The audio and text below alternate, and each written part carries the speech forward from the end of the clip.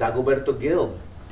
His books, Woodcuts of Women, Magic of Blood, are both banned in Tucson Unified School District right now. And I had the pleasure of bringing him. I guess we crossed state lines. Maybe FBI issues were involved, no sé, but you know, we brought him out to the Houston Community College, and he gave an amazing talk. And you know, I'm going to tell you what he said, but you know what's going on, really? If you are from mainstream society and you are mediocre, you can lead a very nice life. For our young, we've got to be extraordinary to survive. And if you're here right now, if you're on this campus, you're extraordinary. You've passed so many tests that no one else has to go through. And I think what's going to happen is, between all of us, we're going to change that. What Dagoberto Gil was telling my students, he reminded us that no other country has community colleges. Secondly, he got a D in English. I was like, what?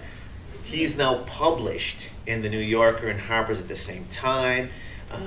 His last collection, Before the End, After the Beginning, really has one of the most beautiful, beautiful critical analyses from the New York Times, which they've not done a lot towards Mexican-American writers.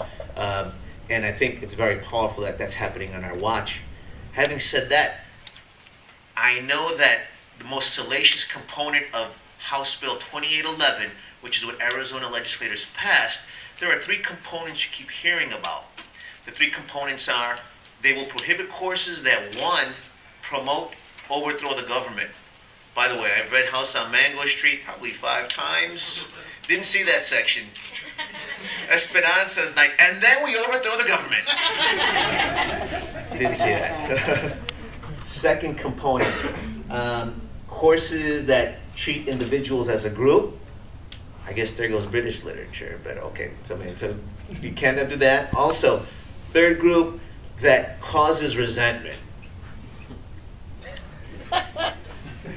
Now, those have been reported as the more salacious elements of House Bill 2811. What's not as overtly reported, if you keep reading down this slow, and again, they can mince words and say, no, it's not a ban, that's fine. You want to use the word prohibited? When you prohibit alcohol, alcohol is banned. It's prohibited. So if you look at the prohibition, the criteria for prohibition, keep reading. And this is why, exactly like you're saying, Tucson created a template for their anti-immigration laws. Alabama followed suit. Georgia followed suit. Mississippi, we just heard yesterday, has passed another draconian anti-immigrant law.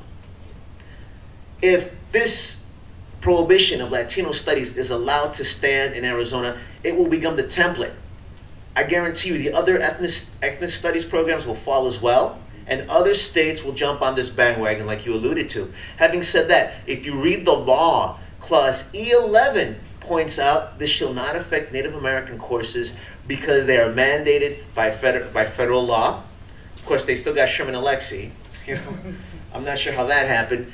And if you keep reading further, they go out of their way to tippy-toe around some of the other protected groups. It almost sounds as if they engineered this law, probably over a decade, engineered a law to come after Latino studies. And again, let me tell you another author who's banned. It is critical theory. I was in the NALA Rep conference. We're talking about the evolution of pedagogy, and critical race theory is powerful. And I've been talking with Delgado. They wrote a check. They sent books. They're coming to Tucson. But if you read the book, this is why, you know, the Arizona authorities weren't scared that we would overthrow the government with violence. They know that we will overhaul the system with brilliance. That's what they wanted to prevent. That's what they wanted to prevent.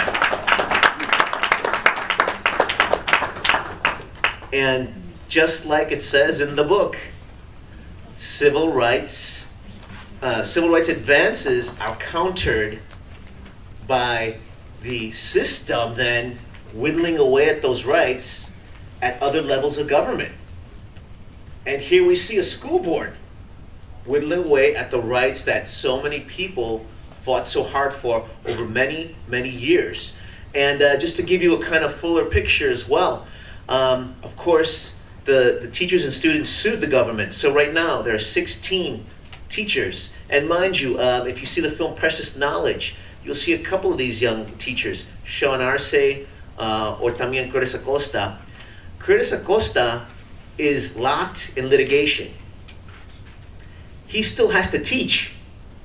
He still has to walk into that classroom and teach the class that was replaced, that replaced Latino studies. So overnight, he's got to come up with a new curriculum. And on top of that, he's got an 8-year-old son. He's getting a PhD. And again, I have no doubt that this will not pass Supreme Court scrutiny, but then we've got to wait 3 to 5 years for that to happen, and that's a whole generation of high school kids. And these same high school kids también who are getting activated, not only do they have to undergo this trauma, they still have to pass. They still have to pass these classes. And on top of that, when you meet Nicolas, they're organizing teach-ins. One of the groups he worked with is Tucson High Mecha.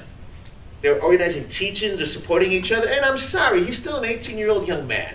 Relationships, part-time jobs, all that regular stuff. Very well composed. Like you were saying earlier, Librotraficante High Tech Aztec was saying, these kids are gonna be like chingones. I mean, son chingones, yeah, pero I'm like, man, you know, it's a prophecy that we're gonna see happen on our watch.